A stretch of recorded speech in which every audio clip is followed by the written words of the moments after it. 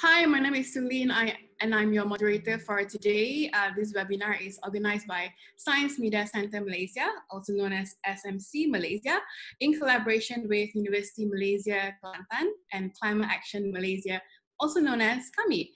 A little bit background, SMC Malaysia, which I also co-founded, is an independent resource center under the auspices of the Malaysian Biotechnology Information Center, also known as MABIC, and SMC Malaysia aims to provide evidence-based information to support our local journalists to report complex or controversial science issues, including COVID-19, that makes the headlines. And the topic for today, obviously, COVID-19 and climate change are real but very different health emergencies. We see that the novel coronavirus is a public health emergency caused by a new virus, SARS-CoV-2. And this has rapidly spread throughout communities all around the world. So meanwhile, we see climate change, conversely, is a slow motion public health emergency aggravated by health crisis associated with sudden events such as extreme weather and wildfire. So both of these emergencies are environmental origin, and they point to the same thing, which is showing us that environment is one of our factors that affects our health. So to better understand this situation, today we are discussing in this webinar the topic of climate change, COVID-19, and future pandemics. So before we start, let me introduce our panel of speakers for today. We have Dr. Sandy Chung, Deputy Dean, Academic and Student Development, Faculty of Veterinary Medicine, Universiti Malaysia Kelantan, UMK. She's also an expert in wildlife medicine with research interests in zoonotic diseases. Also, we have Dr. Renat Teoh, Sustainability and Climate Change Advisor for Center for Governance and Field Studies. Welcome. And we have Ili Nadia Zulfakar as KAMY. KAMY is a grassroots climate movement who also work closely with local communities such as Aslis, which are often most affected by environmental degradation and climate change. But first of all, let me address the question to first our Dr. Sandy first. So we know that around 75% of new infectious diseases are zoonotic, just like COVID-19. So some experts they even believe that climate change may be putting humans in closer contact with animals. But probably you can help us understand, first of all, what does it mean by zoonotic disease? And just briefly share with us what were your experiences in dealing with them.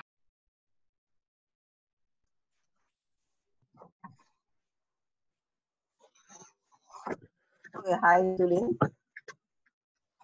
And good afternoon to everyone that is attending, as well as to the other two panelists, Dr. Siu and Nadia. So let's start with what is zoonotic diseases. Zoonotic diseases are diseases that can be transmitted from animals to humans, and also from humans to animals. And sometimes another term used is anthropozoonosis, but usually for us, zoonosis is enough. And some of the medical profession might prefer to use the word zooanthroponosis to differentiate between the diseases that transmitted from human to animals. But anyway, transmission of diseases comes directly, so from human contact with animals or their discharges, or it can happen through a vector such as mosquitoes or ticks, where they will carry the disease from the animals in their body, and when they bite a human, that the disease gets transferred. So some examples that are very commonly known in Malaysia, such as rabies, is a virus that can be transmitted to human through bites. Okay. Another very common example in domestic cats. You can see the cats have a skin ulcer that don't heal for weeks or months. It's actually a sporotrichosis, which can infect humans. Then the famous Nipah virus, obviously we know about that.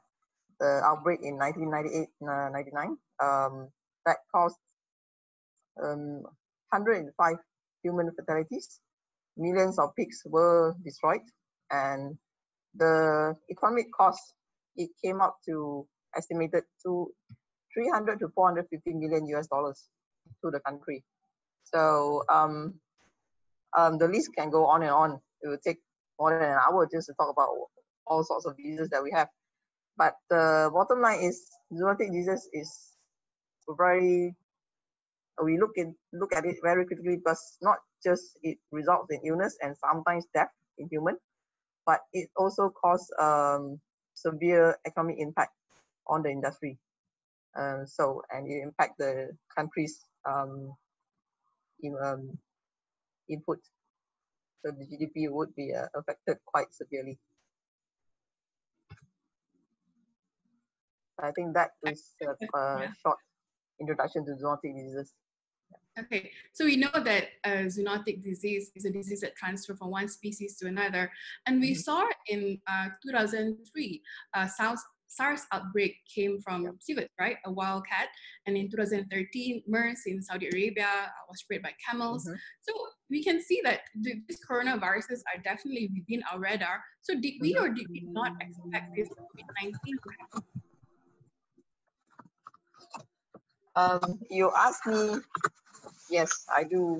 Unfortunately, I do feel that I do felt that after SARS there could be something else coming up, because the contact between humans and animals did not decrease, and human activities did not change. There are continuous animals being sold in the wet market.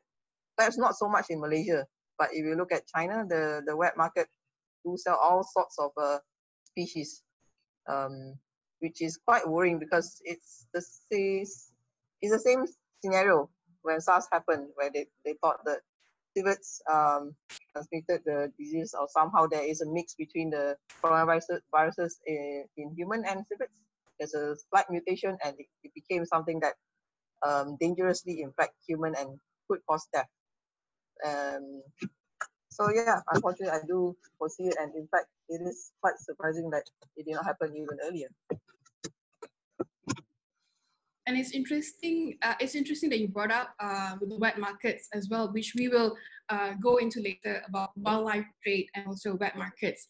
But I want to follow up this story. I want to ask the next question, however, to probably Dr. Renat can help answer this. Like how interestingly, during this pandemic, we've seen the news about the skies clearing up in several highly polluted cities.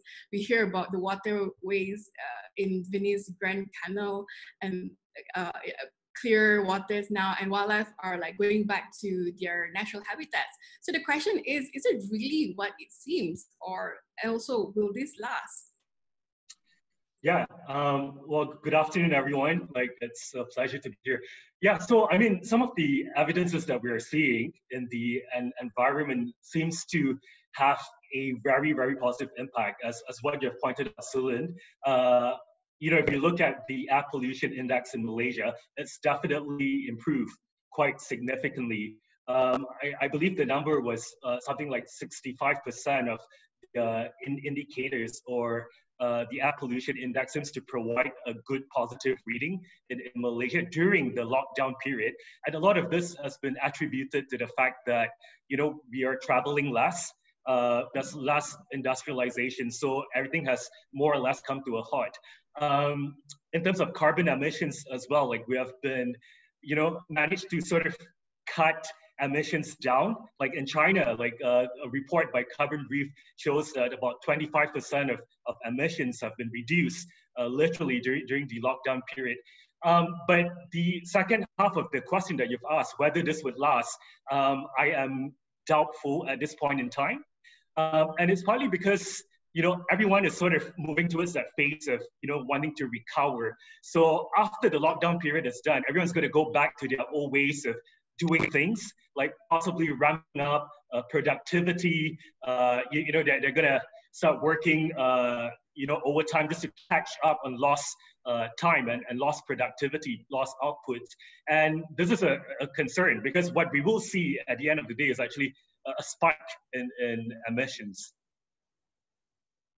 And also, we see that, for example, we want to try to connect to how does climate change comes into the picture of the whole COVID pandemic, because we see most epidemiologists theorize that infectious diseases, including AIDS, Ebola, SARS, are the results of man's interaction with the natural world. So you could help us kind of see in this kind of big picture, where does this climate change come into this picture?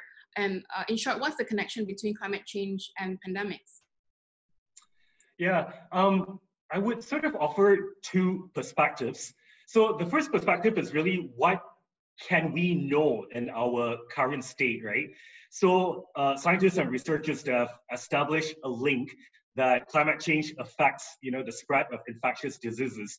So a case in point is that if you look at the Aedes aegypti mosquito breed, you know that it goes through this metamorphosis cycle for, an egg to a larvae, pupae, and then an adult mosquito. So this breed has always ingested Zika, but before the incubation process of this virus is complete in the body of these mosquitoes, the mosquito would have died out. So it's actually harmless.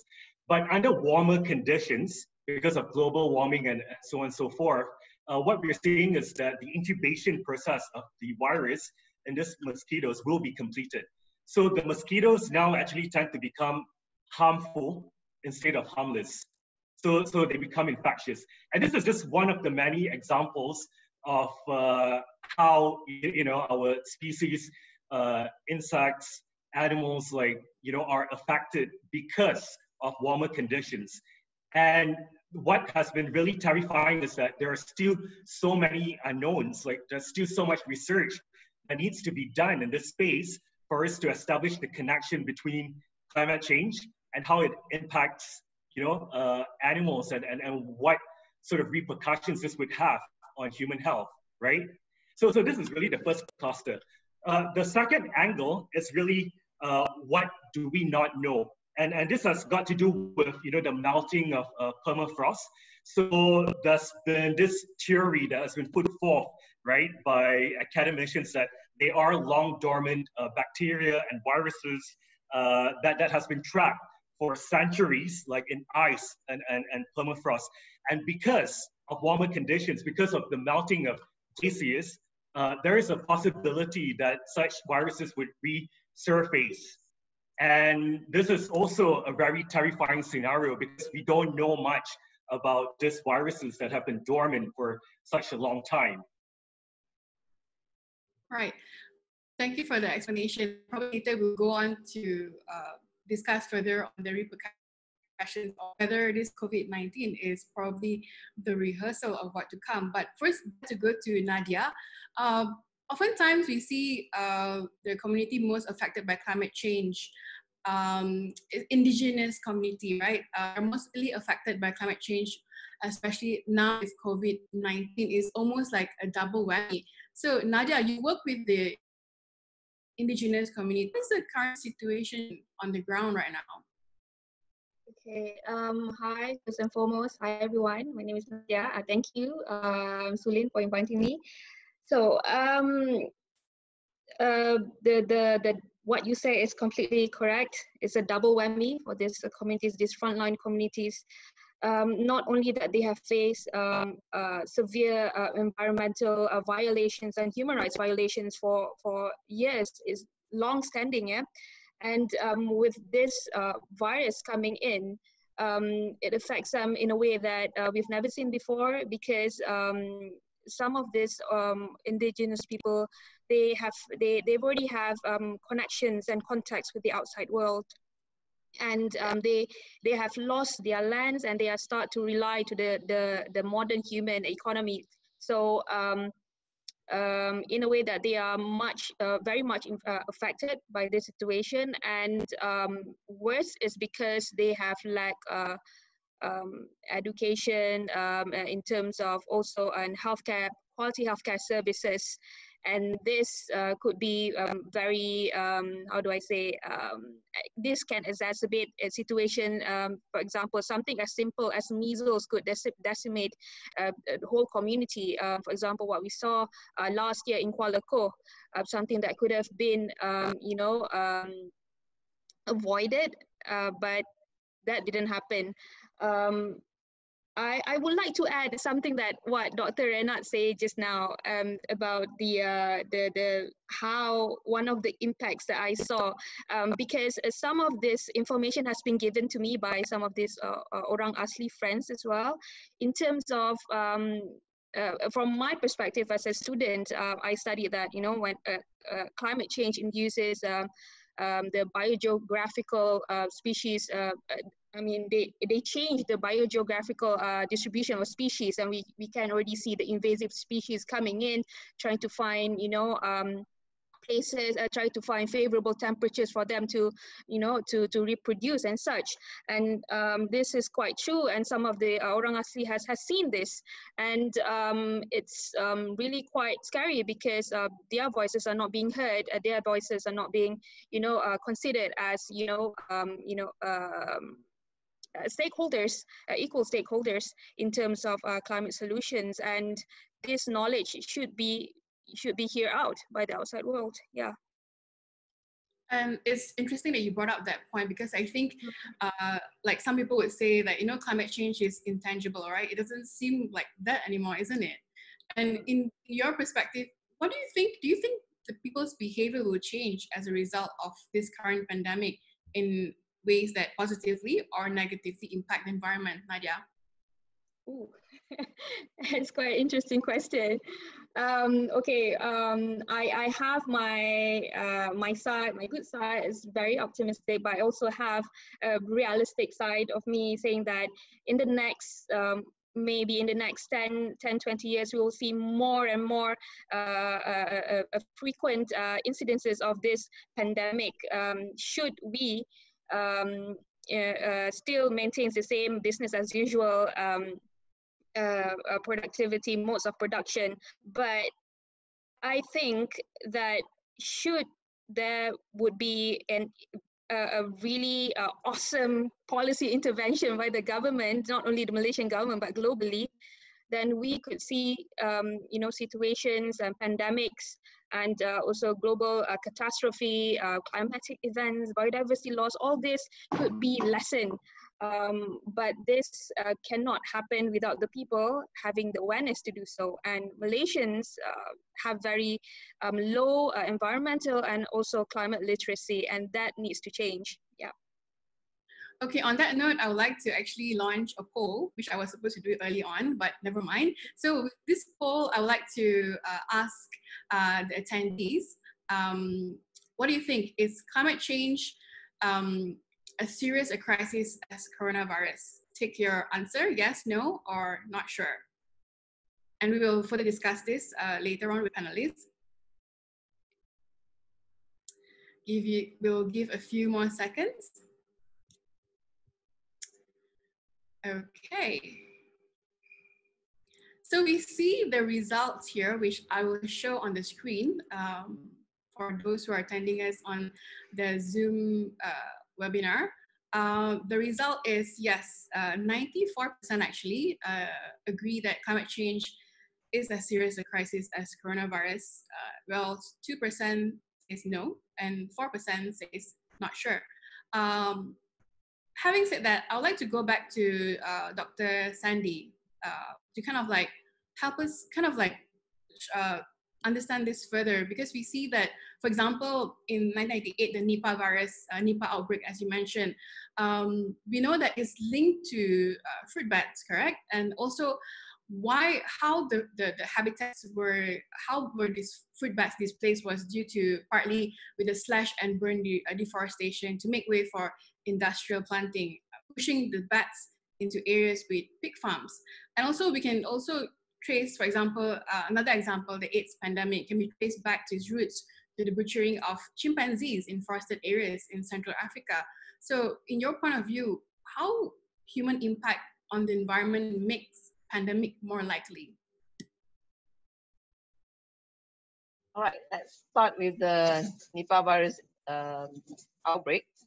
So through extensive epidemiological studies, we found that the reason that the fruit bats were attracted to the orchards in the pig farm because there was a long extensive period of dry and hot season, and there was a serious forest fire. So that kind of led to the loss of their habitat and food source. So obviously, I mean, for survival, they went out and looked for further food source. And at that time, pig farm practices multiple income practice. So they'll have a fish pond, they have the pig farms, and also the orchards, which run quite well because the fertilizers and all that. But unfortunately for us, when the fruit bats come to the orchards are relatively near to the pig farms, the pigs where where they are kept. So the saliva discharges and feces unfortunately contaminated the pigs, so they may have eaten it unintentionally. And pigs are excellent amplifier hosts. That is in the meaning that viruses rapidly replicates in their body. So the pigs were sick, and that consequently infected the farmers and the workers. So this is the chain of event that happened for the Nipah virus. And as you said, like AIDS, it was suspected also there is a mutating virus that came from the non-human primates. So in some countries, they do practice bush meat consumption. So when the animal is captured, obviously it's really stressed out. Then there's the butchering, so people are exposed to raw meat, the organs of the animals. Okay, so for some of these viruses, even though they are infective to people, they may not have been infective or disease causing in animals. So these animals are carrying the viruses in the body, but they are relatively healthy in a sense, right? So you don't see clinical signs, they are not sick. But when it gets mutated and infect humans, yeah, that became a different story altogether. So yes, so when human has a I can say sort of like almost unnatural contact with wild animals, that kind of increase the risk of a disease infection. So like in SARS, like as you said, it came from a vivid family, Viveridae. So they are not considered as cats feline. They are Viveridae. This is similar thing that came in because there is a mixture of pathogens from multiple species that may have resulted in the mutated viruses that is so deadly and dangerous to people. And also, do you agree with what Dr. Renat was saying that could climate change may be putting humans in even closer contact with animals? Yes, I do agree with Dr. Renat's when he mentioned about mosquitoes. So right now with global warming, mosquitoes may have a longer lifespan. We do not have that rapid cold weather that could just stop their life cycle. So there are people that has never been exposed to this pathogen. So like for us in the tropical countries, mosquitoes are all year round. So in a way, we are like being immunized because we got bitten by mosquitoes and all that. So in a way, you get small little doses of these pathogens and we don't get sick, but we get immunized through it. But if the viruses mutated, that's a different story. But in temperate countries, there are huge naive populations that have never encountered these viruses, and they would easily get infected and may end up with a quite severe clinical outcomes. Also, you mentioned earlier in your answer earlier that when I asked whether do we see COVID-19, do we expect it to happen, and you said unfortunately yes. So at this point of time, what have we learned or not learned from previous infectious diseases like SARS, MERS, and Nipah virus? Right. From the Malaysians' perspective, I would say that we do not have such a high risk in terms of from wildlife trades and selling in the wet markets, because a lot of our animals locally and internationally is covered, totally protected under the Wildlife Conservation Act 2010.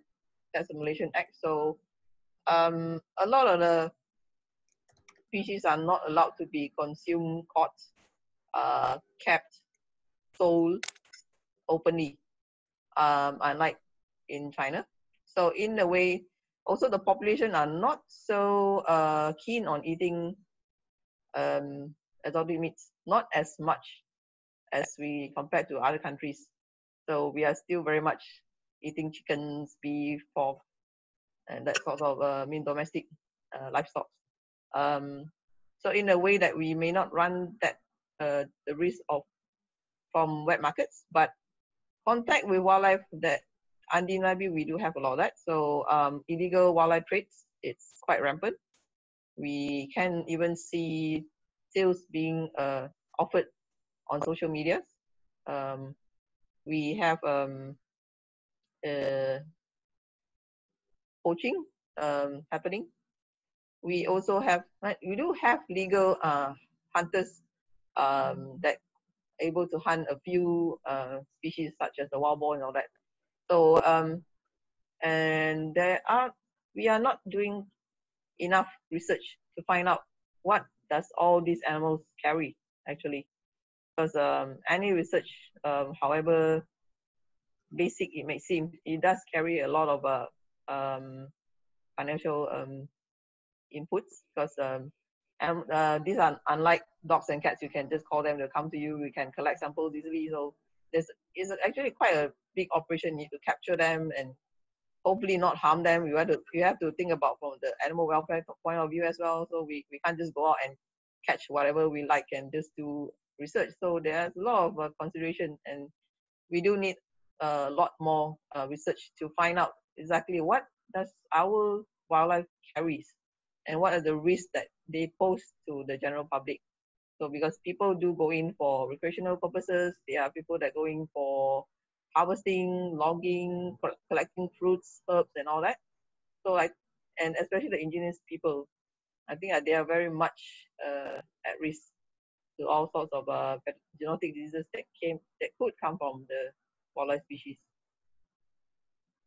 Okay, so we see we have kind of established, it takes a lot of effort to establish the links between climate change and COVID-19 and future pandemics.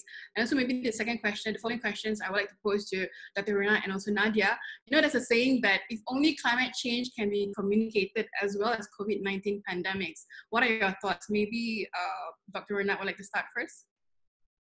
Sure. I think for those who have work in the climate change space, we know for a fact that it's laden with multiple jargons, you know, UNFCCC, GHG, IPCC, TCFD, so much so that, you know, when I was reviewing an article, like just in one paragraph, I found, you know, like 10 different abbreviations that might not be familiar to a lay person. So I think a lot of conversations that we have in this space tend to be 30,000 feet above ground. Like when we start, you know, describing the technicalities that are involved, or even different types of climate policies that have been enacted by different countries, comparing and contrasting them. To a certain extent, I think this sort of becomes a barrier in terms of reaching out to a lay person who may not necessarily have the know-how or even the background knowledge of what climate change is or how does that impact him or his own lifestyle. It tends to scare like people away because there's just so much. It's like there's a plethora of information that's just being thrown out at them. I think that's a term for it. I think we call it infodemic, like where there's just excessive amount of information about a certain problem that you kind of get lost in translation. You don't know where to start. And for us, really, I think the strategy here is really to, like come up with something really cohesive, perhaps a framework to see how we can tailor our messages to specific audiences. And maybe this is not just something for climate change, but also, across multiple science disciplines, where a lot of experts and researchers, they're no doubt very good in their area of expertise, but how do they then sort of trigger that sort of message, things that they want to convey to help a lay person, right? Like your makcik Kia and whatnot, to help them understand, the pandemic or crisis at stake. And I think we need to sort of shift towards that angle a little bit more. Mm-hmm. And also for Nadia, what do you think? Because I know KAMY is an NGO who's been driving this message of climate change. What do you think? How do you compare with the COVID-19 pandemic in terms of how is it being communicated, the amount of urgency regarding this pandemic? Before I like to answer that, I like to comment on what Dr. Sandy said previously about the indigenous people are much more perceptible to zoonotic diseases. I had the same inclination first, as well. But when I learned through all some of their cultural traditions, they do not eat that much of meat or bush meat. They eat mostly they are mostly vegetarian, but they only eat meat once in a while if they have like a kerayaan or something like that. And they also have different tribes have different traditions in what kind of meat they should eat, and is it a good quality meat, is it a good condition to eat them as well. They have this knowledge that is not shared with the outside world.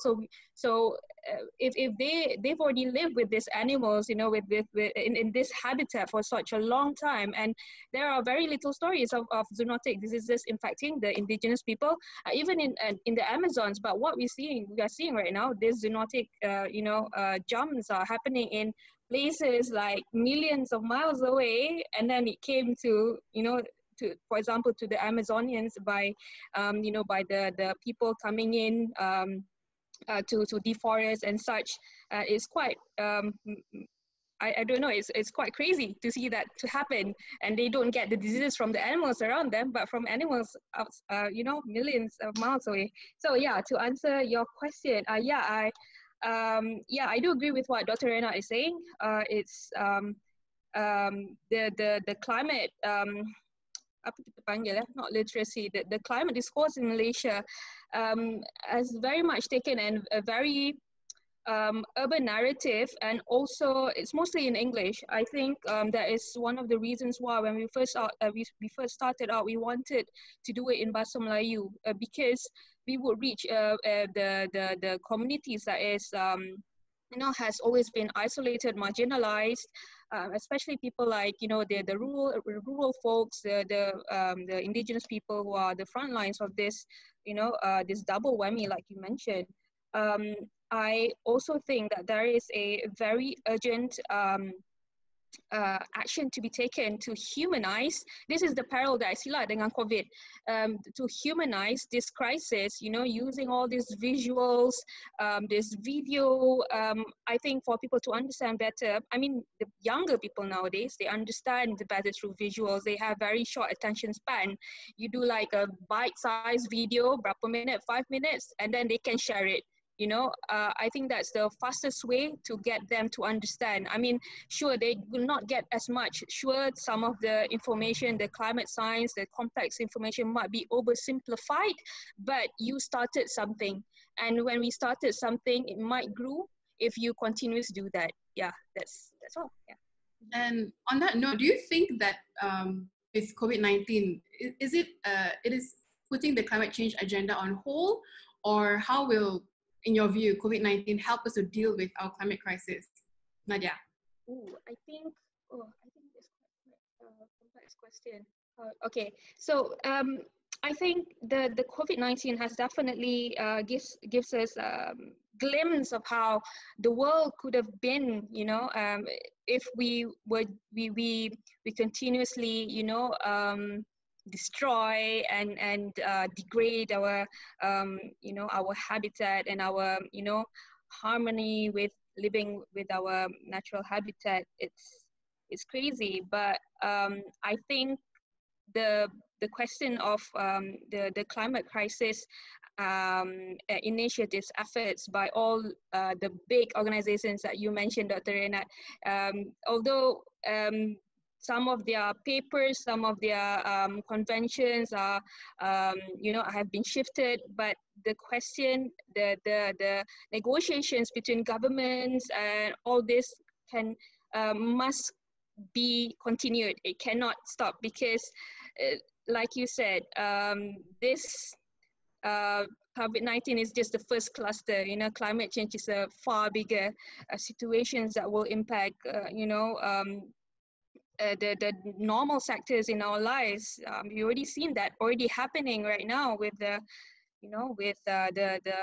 erratic weather, climate, erratic weather, hot extreme temperatures right now. We're seeing that in the northern parts of Malaysia and even in Vietnam, where rice production has gone down. So this is another major food security, water security issue that is going to hit us, without us knowing it. We know it, but we're not doing anything. Yeah.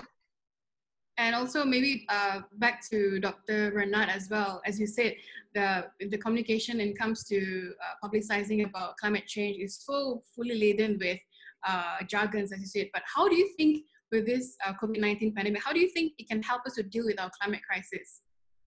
Yeah, it's quite interesting when, the COVID-19 pandemic sort of unfolded. One of the things that I have been sort of fighting for is that I think the framing of COVID-19 is primarily as a health emergency, but I think the narrative should be that it needs to be framed as a planetary health emergency.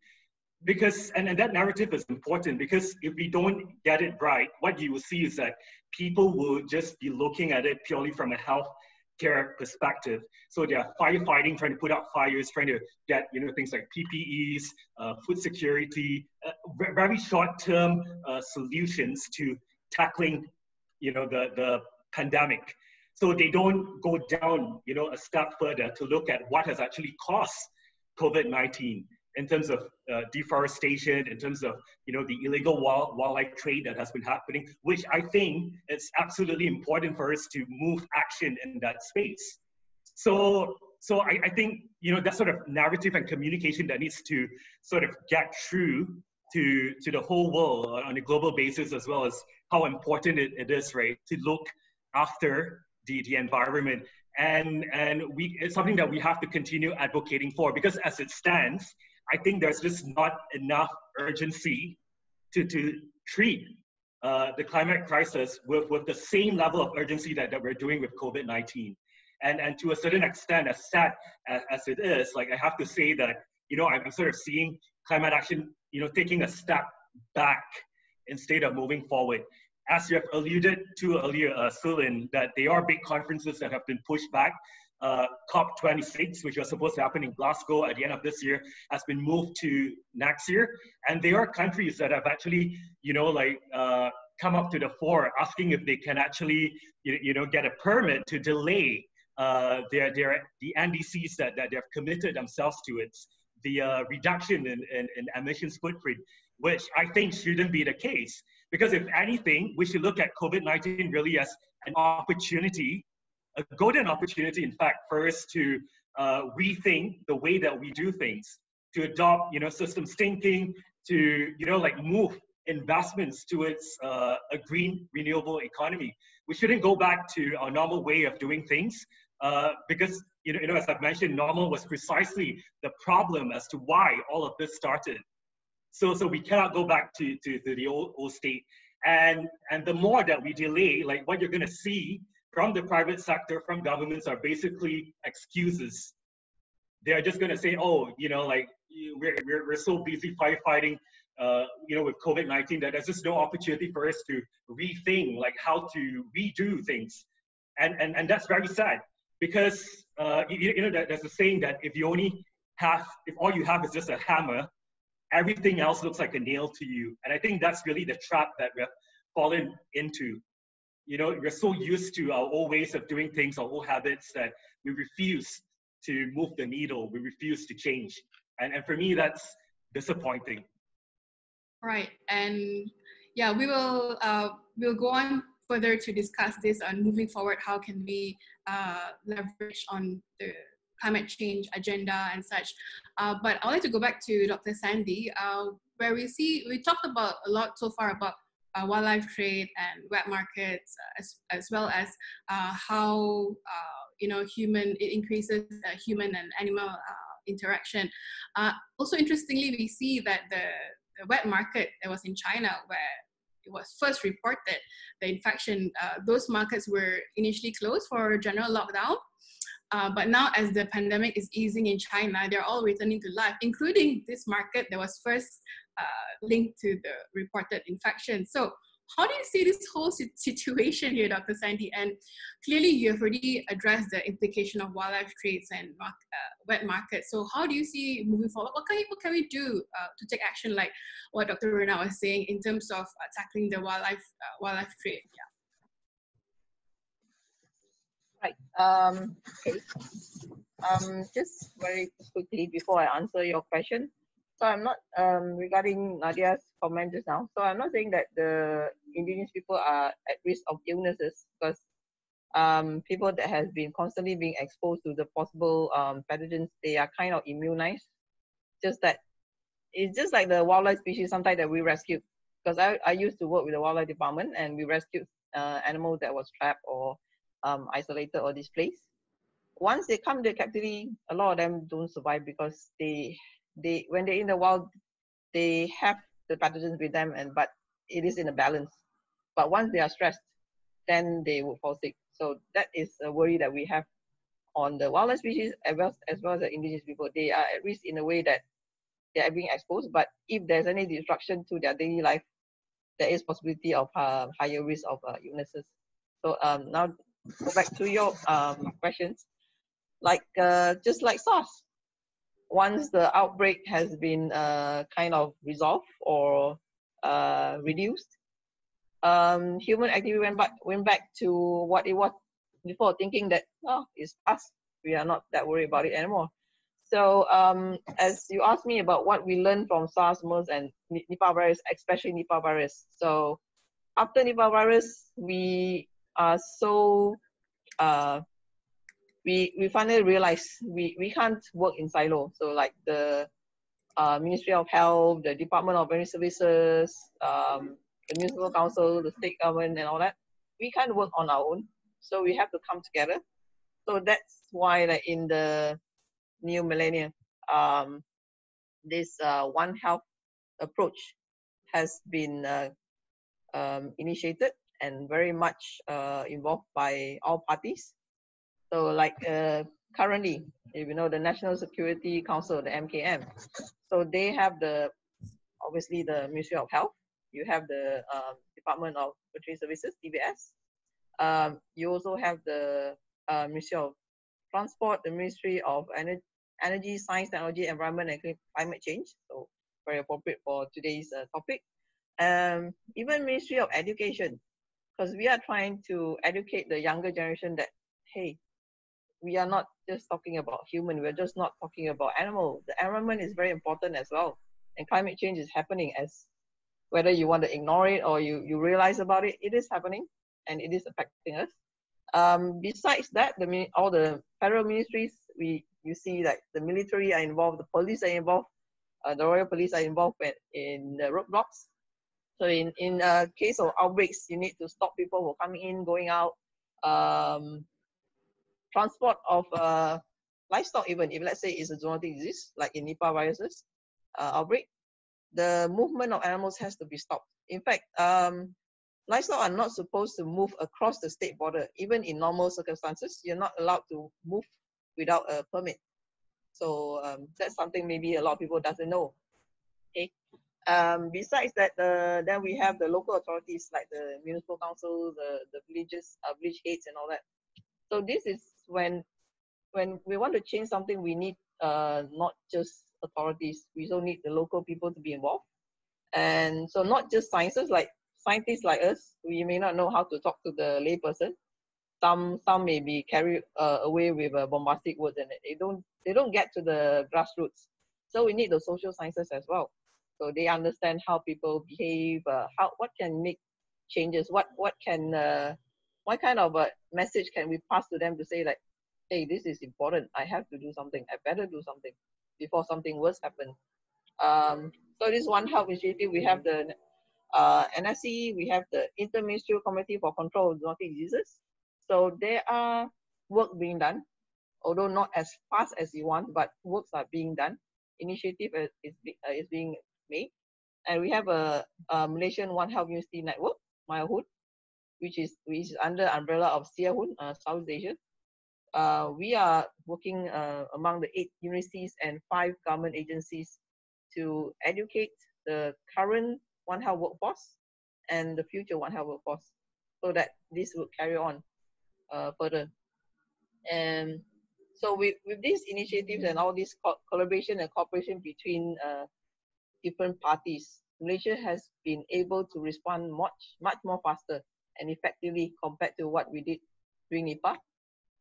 Very good example is like the rabies outbreak in the northern states and the avian influenza outbreak. It was controlled relatively fast.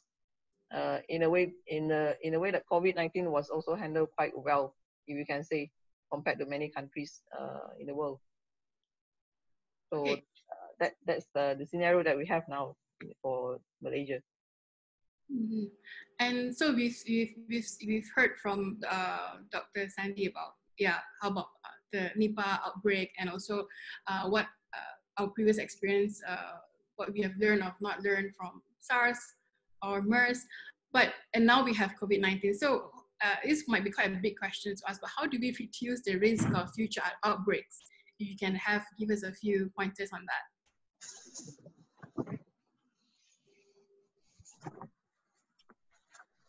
All right. Okay.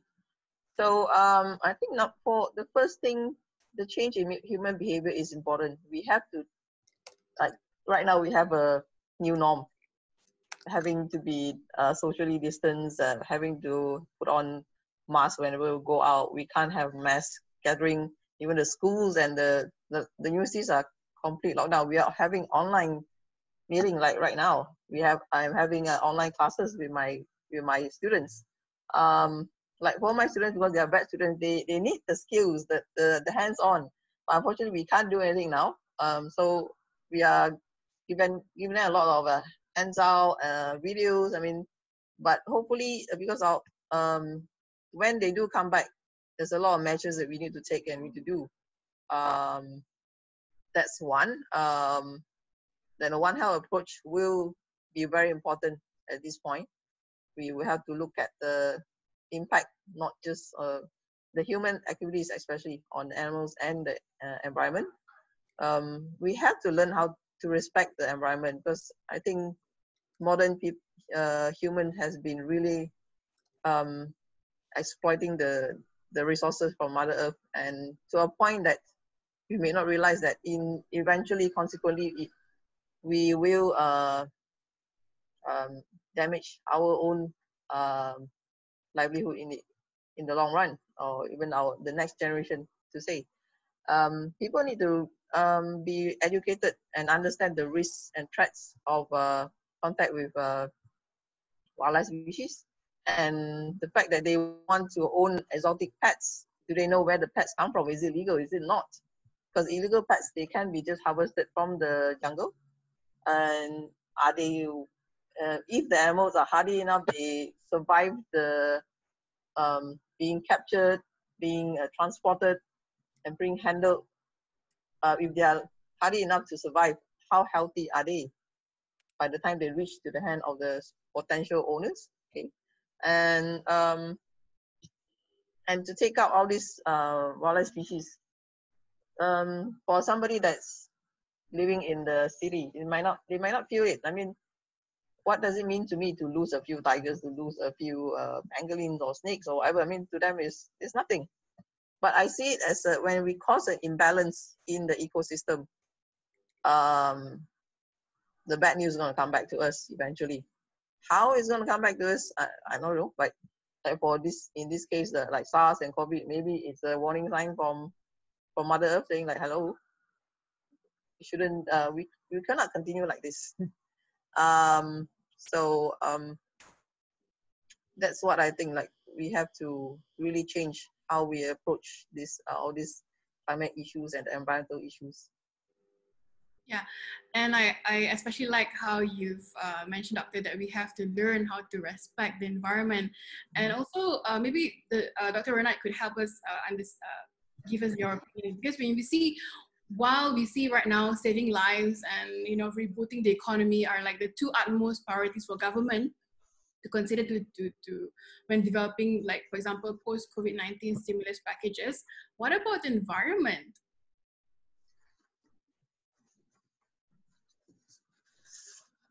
Yeah, actually that's a really, really good question. So even with the whole lockdown scenario on a global basis that's happening, you know, currently, we are only seeing or observing a 5% decrease in global emissions.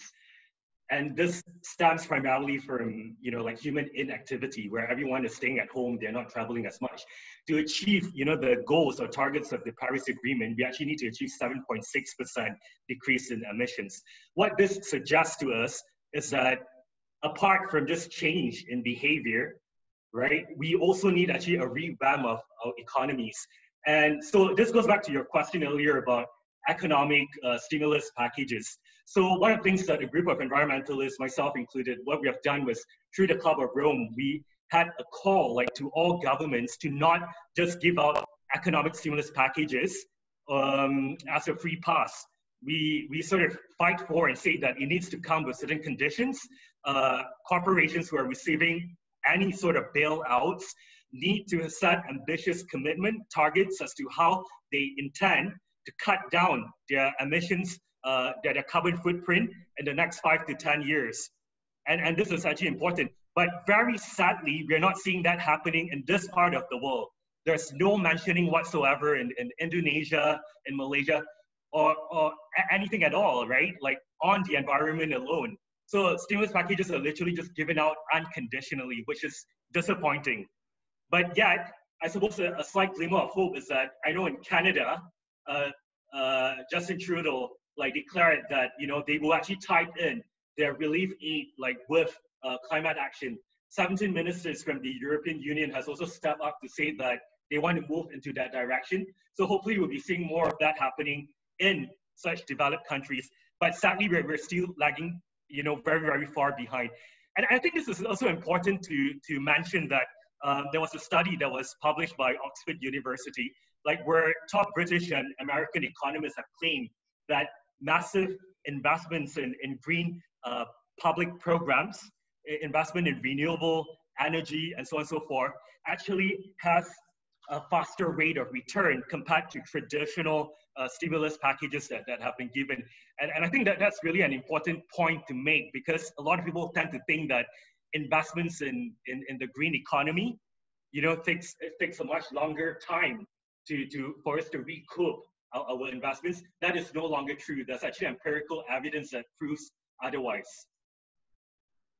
And maybe Nadia, would you like to add to that in terms of, for example, how although now with the COVID-19 crisis, how KAMY will play a role in terms of still sending out the message of, hey, let's not forget about the environment, let's not forget about climate change amidst all this whole crisis management, to give out more stimulus packages and more of like the priority, what should be given priority during this crisis.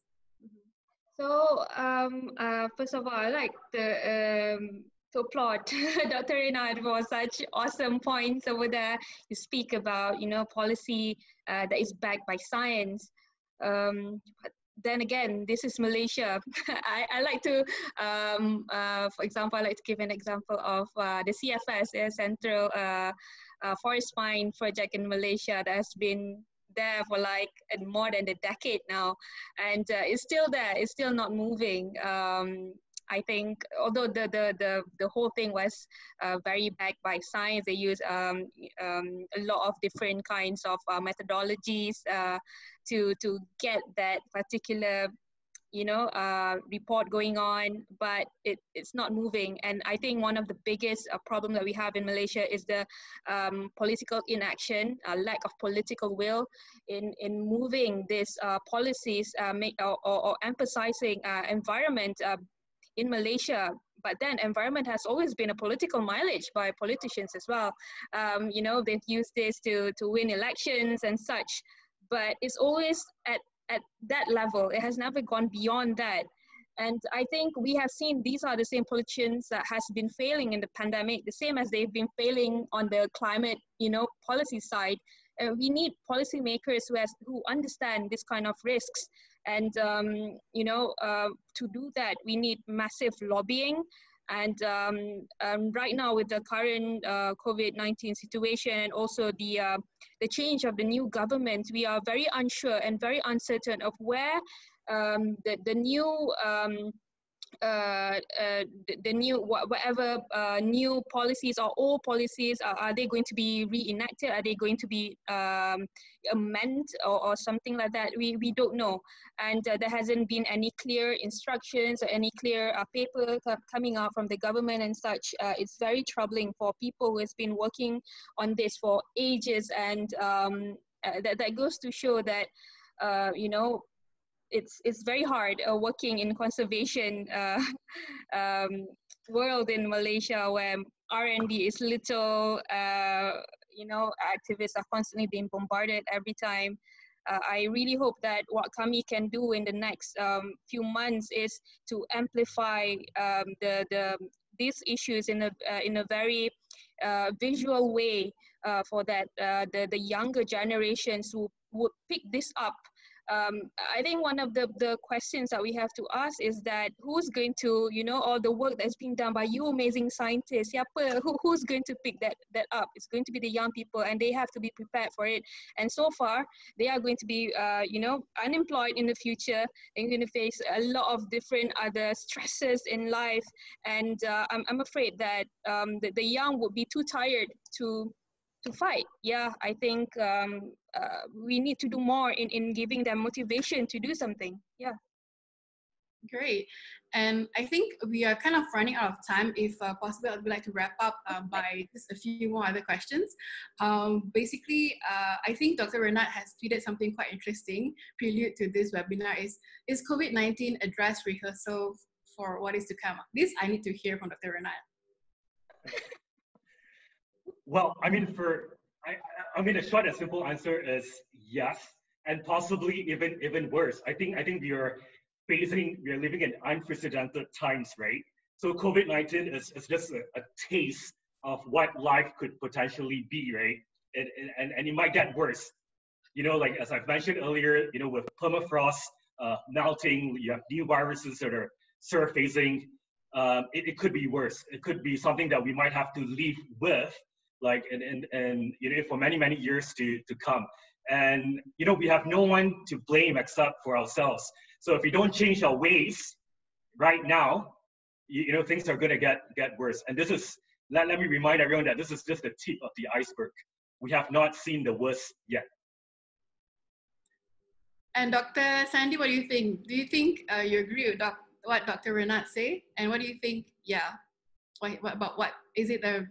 Probably a dress rehearsal or like a prelude or what is to come in future pandemics? Well, for myself, actually, I always have a thought behind my mind. Would there be one day, like, at least half of the human population will be wiped out by something? And like, we are kind of seeing something that's happening that's quite similar. Like, we have seen so many movies and the world coming with all sorts of scenarios, may it be a natural disaster or viral diseases. And yeah, we are seeing it right now. I mean, currently we still are able to treat some of the infected people. In fact, the fatality rate is actually relatively low. although the number of infected people are so high, compared to some diseases like Ebola, Nipah, I mean, their mortality rate is above 50%. And what if we are hit with something like that? Then like we are just lost. So yeah, there is a possibility that we might have something even worse coming. So I don't know if would whatever that we do right now be able to stop or at least mitigate what could be coming soon. I hope so. Like we really have to sit down and act very quickly and not just come up with policies and just paper on work and strategic plan for the next 5 years. I mean, we have something that have to start working right now instead of the next 5 years. Mm-hmm. And Nadia, what do you think? Maybe just wrap up. For example, Dr. Sandy mentioned something, a very, my favorite quote that what COVID-19 has taught us is that we need to respect the environment. So Nadia, what do you think COVID-19 has taught us about the environment and climate change?